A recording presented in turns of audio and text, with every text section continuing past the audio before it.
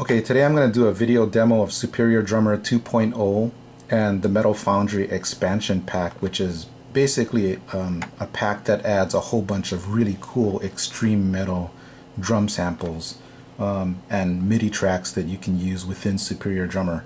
So what I did was I started a session in Pro Tools, and you'll see as Pro Tools loads up, you'll see that I basically only have one stereo instrument track.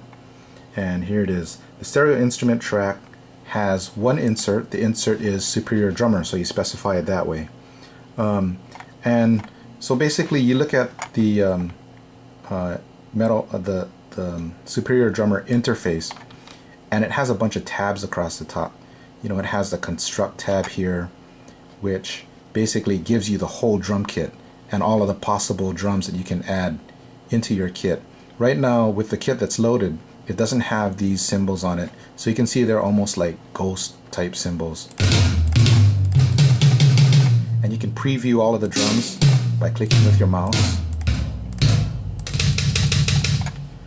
Right now they're not all loaded into RAM, so I think they're playing off of the hard drive, but once you find a drum kit, you can actually load it into your RAM, and then it plays it directly from your RAM, and you don't even have to worry about access to your hard drive. So let me load this one metal kit, and you'll see on the bottom here it says loaded 31 megabytes, and I think that's just, you know, some of the preview samples. If you take a look at it, the total memory required is 754 megs, and under settings, if you check out your settings, you have 1400 megs. That's a memory usage limit, and that really limits the amount of drums that you can load into there, so you free up your RAM in your computer for other plugins in Pro Tools. But 1400 is plenty for this one, so let me load this drum kit in. And now what it's doing is it's loading the samples in directly from the hard drive and loading them into RAM. So once these start playing, they're not accessing the hard drive anymore, they're actually accessing just the RAM, and it really frees things up, and it allows you to just play things on demand. It's really cool. So while this is loading, actually it's already loaded, so you can take a look at the Grooves preview, and this is really cool.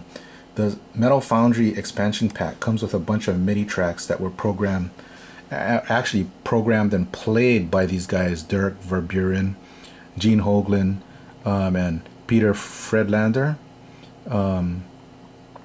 And these are basically MIDI tracks that were played by each of these drummers, just playing drums on E-drums and directly into a sequencer. Library of the Extreme is something that I'm going to be using more because it has more extreme beats, and these are blast beats. And so if you look at the way the blast beats are organized, they're organized into, first of all, the blast beats and fills. But if you looked at the straight blast beats, they organize by tempo, 200 beats per minute, and they go all the way down to 270 beats per minute. I'll be using 240 today, and if you look at the old school blast, it's also broken into the symbol that the guy hits during the blast. So if you want to do a hats open blast, for example, you know, there's 8 variations on it. If you want to do a ride blast, there's another 8 variations on it. The really cool thing about this interface, though, is you can actually preview some of these variations and just blast. You can preview them in real time just by clicking on it and listening to it like this.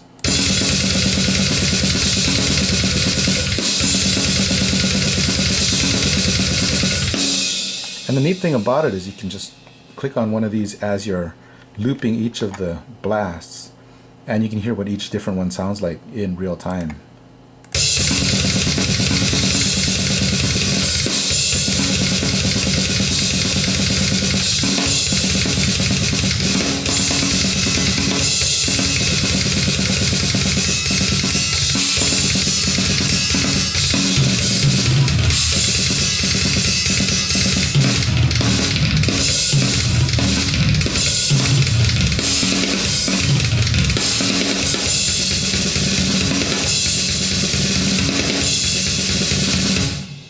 This feels actually kind of cool because you can hear the different velocities that the guy's playing the snare with and how the sample changes as he plays it louder.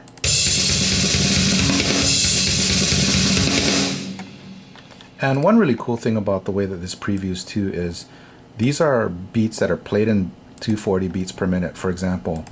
But you can really vary up the tempo when you listen to them in your host application. And so in Pro Tools, I have this set up to be, let's see what my tempo is. It's 270 right now. Say I wanted to preview those actually in 240. I can change this to 240, and now when I play the samples back, they'll play in 240 beats per minute. But you'll see as I'm looping one of the samples, if I change up the tempo in my host application while I'm previewing it, it actually changes the tempo in preview. So check this out.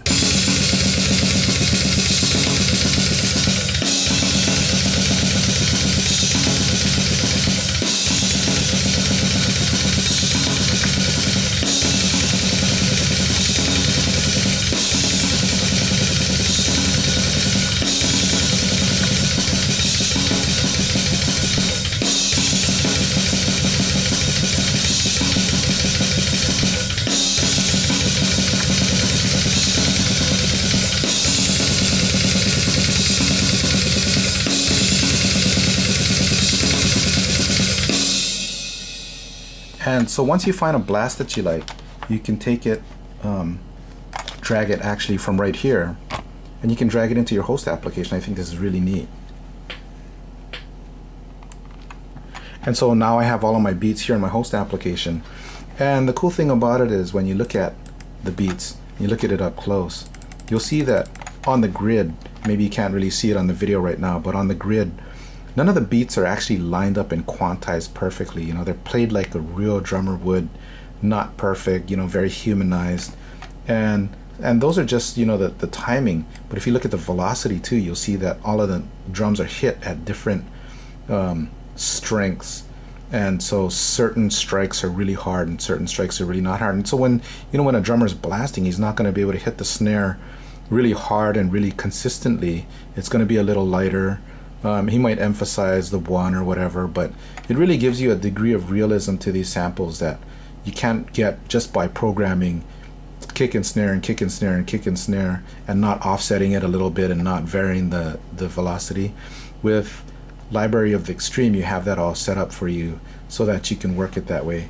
And so another cool thing is that, you know, if you're not happy with a stock beat the way that it is, you might actually go into one of the fills or something, and you might add, say I want to add like another kick into here, a kick hit, you know, I can add some more kick hits in here. And if you preview it, you know, you're not going to really be able to hear it at this tempo, but if I slow it down, you'd be able to hear it.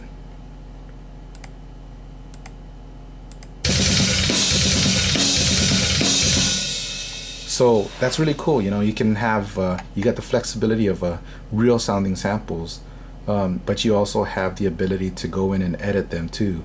I think it's really neat. I think it's a really good application, and you know, the ease of use is really really important for me, because you can just be writing a song and the inspiration is there. You want to just pull up a drum beat really fast, you want to change the tempo on it, you want to drag it into your host application, and it's really easy to do it with Superior Drummer 2. So if you're in the market for a good drum sample program and something that gives you really good MIDI tracks, I highly recommend checking out tunetrack.com, looking up Superior Drummer 2.0. I think it's actually being phased out right now, so it's being blown out at a sale price at Musician's Friend. So if you're looking for it, I really think it has a lot of useful application the way it is.